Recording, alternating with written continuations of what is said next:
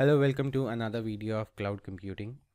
In this video, we will discuss about the features which were provided by various traditional network and resource management software, and we will explore the various other requirements that is needed to be accommodated with respect to the cloud computing infrastructure. There are 8 major features which were incorporated in traditional system. Number 1, administration of resources. It deals with the addition and removal of resources or processes. Number 2, configuring resources. It deals with all set of setup instructions and then defining its specific capability of individual resources. Number 3, enforcing security. It deals with defining the user role and relative authorizations and then put them into the action. Number 4, monitoring operation deals in maintaining the log and audit process with some suggestive required actions. This indirectly contribute to enforcing security. Number 5, optimizing performance, which deals in evaluation of performance levels of each individual resource and fine-tune it whenever it is required.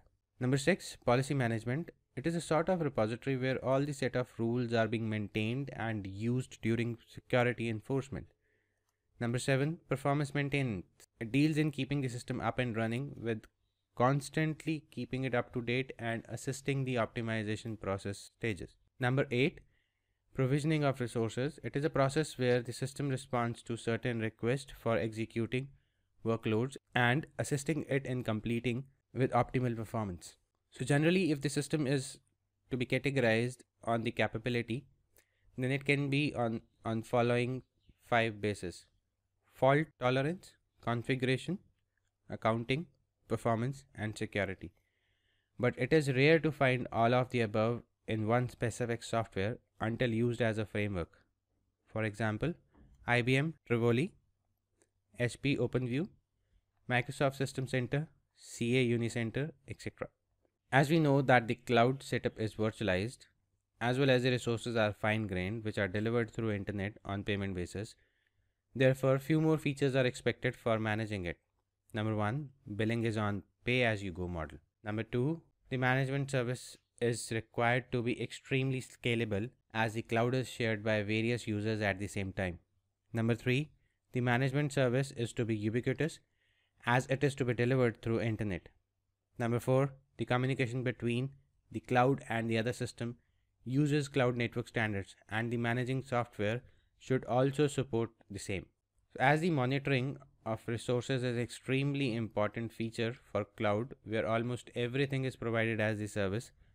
Therefore, the resources are categorized into 6 and they are on the basis of the nature of service they provide.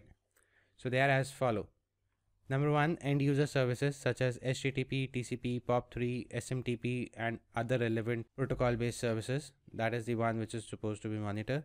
Then the browser performance on the client is another monitoring aspect which allows the cloud service providers to optimize their services. Third, application monitoring in cloud is very important, and these might be relevant to some certain specific tools like Apache, MySQL, any kind of database, any kind of web service, etc. Fourth, cloud infrastructure monitoring of services such as Amazon Web Service, GoGrid, Rackspace. So this is more about the cloud providers overall infrastructure. Fifth, machine instance monitoring, where the service measures processor utilization, memory utilization, disk consumption, queue length, and so on. So this is more specific to analyzing and monitoring the virtualized environments. Sixth, network monitoring and discovery using standard protocols like Simple Network Management Protocol, which is SNMP, configuration management database, Windows management instrumentation, etc. So in cloud computing, the particular service model will directly affect the type of monitoring with intended stakeholder responsibility. Let's take an example of Google App Engine, which is a platform as a service.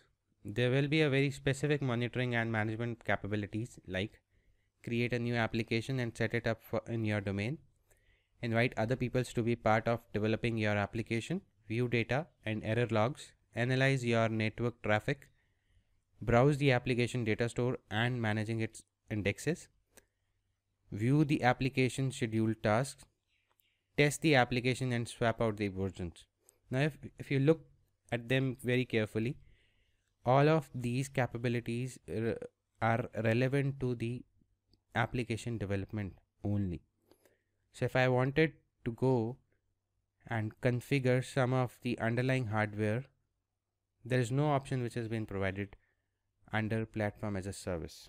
So that is why we said that the particular service model will directly affect the type of monitoring with intended stakeholders and their responsibilities. There are few cloud management software vendors which are there in market, and they prominently allow you to monitor and manage your cloud resources. If you are listed here: Amazon CloudWatch, HP Cloud Computing, IBM Cloud Computing, Microsoft Cloud Services, Computer Association Cloud Solution, BMC Cloud Computing. It's not always that only cloud service provider is responsible for all the system management. It's a shared responsibility. This figure demonstrates the responsibility of stakeholder of respective infrastructure and usage. The responsibility can be of an individual party or it can be shared one. This is dependent on what model or service you are subscribed for. Here 5 different models are being demonstrated with 6 different resources. So if we see carefully, we have the very first: business service, user satisfaction, application, database, server, operating system, and network. So they are resources which are to be managed. There are 5 different models: hosted model, managed services, infrastructure as a service of cloud, platform as a service of cloud, and the software as a service of cloud. Now if we see who are the stakeholders are either the provider or the client. So it's not mentioned here, so I'm writing here. And there are certain shared responsibilities, so these are being categorized on the basis of that. So if I talk about the hosted environment or hosted infrastructure, which is more of an unmanaged system, in this only the server will be maintained by the providers, whereas rest of all the setup are to be done by the client. So if you see, servers are in this particular section. Business service or user satisfaction are to be maintained by the client. Then similarly, application development and its deployment, database development and its deployment, and to host all this, operating system is to be installed. And the shared responsibility is the network. So both the parties are going to take care of that. When you talk about the managed services, in managed services, the provider will provide you or basic set of applications where all the database management, application management, and the relevant environment are managed or are supported by the providers, whereas the client's responsibility is only kept for the user satisfaction and defining the business services. So example which is given over is the network VoIP. Then comes the cloud infrastructure as a service. So when you say cloud infrastructure as a service, again you are getting the compute environment here, and this compute environment is virtualized now. It's virtual and is again provided by the provider, whereas your client is responsible for defining the operating system environment, then database, application, and business services or customer satisfaction. Again, network is a shared responsibility. Now if you try to compare, hosted and infrastructure as a service are almost similar. The only difference you find is a virtualized resources which are being provided to the client for usage. Then comes platform as a service. In platform as a service, the major thing which are being taken care by the client are application development. Rest all underlying environment will be provided by the provider, where a virtualized resource will be included with certain operating system environment and a database support. And again, the network will come under a shared responsibility. Then comes software as a service. Software as a service, again, if you can analyze, the virtualized server, operating system environment, database is being provided, right? Because software as a service is kind of customization service. User has to pick out what services they wanted in their particular application or particular software which is they are taking as a service. Then the application become a part of the shared responsibility. So both the parties have to maintain. So provider will be responsible for development or further updation of the software, whereas client will be responsible for taking care of all the different kind of features which should be applicable to its business process. Then network is again in a shared responsibility mode.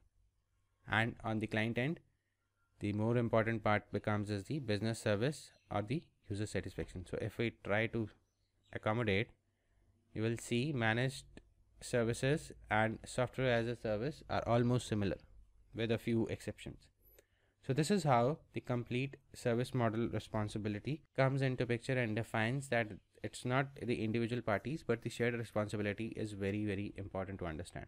For using a cloud service, it have a very specific defined life cycle and undergoes a 6-stage in sequence. Number 1, the definition of service as a template for creating instance. In this, tasks performed include the creation, updating, and deletion of service template. Number 2, client interaction with the service, usually done through a SLA, which is a service level agreement contract. And this is used to manage the client relationship and creates and manage service contracts. 3, the deployment of an instance to the cloud and the runtime management of instances. Tasks performed in this includes creating, updating, and deletion of service offerings. Number 4, the definition of attributes of the service while in operation and performance of modifications of its properties. The chief task during this management phase is to perform service optimization and customization. 5th, management of operation of instances and routine maintenance. In this, we monitor the resources, track and respond to events, and perform reporting and billing functions. And the last 6th stage, it's a retirement of the service. That is, end of life tasks include data protection and system migration, archiving, and service contract termination. So overall, following are the core features provided by the various cloud service providers. Number 1, support of different cloud types: public, private, hybrid, or community. Second, creation and provisioning of different types of cloud resources such as machine instances, storage, or staged application. Third, performance reporting including availability and uptime, response time, resource quota usage, and other characteristics. Fourth, the creation of dashboards that can be customized for a particular client's needs. Interoperability in cloud is a major concern, and a lot of cloud providers utilizes the proprietary management software. So this generally leads to standardization of management frameworks. There's a prominent authority named as Distributed Management Task Force who is responsible for developing the industry system management standard for platform interoperability. They have developed one of the most prominent format for virtualization, which is open and can be shared across the different providers, named as Open Virtualization Format, OVF. There's another organization, Computer Association Technologies. They have developed Cloud Commons. There are 5 different set of services they have proposed. Number 1, Cloud Association Cloud Insight, which is basically a cloud metrics measurement service. Cloud Association Cloud Compose, which is a deployment service, and this is interoperable. All these are interoperable. CA Cloud Optimization, used as a cloud optimization service. CA Cloud Orchestration, it supports the workflow control and policy-based automation service. And last one they have proposed is the Service Measurement Index Framework. Now this is a community initiative by CA Technologies. Now just to remind you, CA Technologies is the same organization who have also proposed the CMMI models with the 5 different levels. So the SMI framework defines and measures the cloud services in 6 areas: agility, capability, cost, quality, risk, and security. All of above areas forms a set of key performance indicators for defining the services which are offered through cloud. In total, when we go and look into the detail of this SMI framework, there are 44 subgroups which are being defined and are being mentioned here.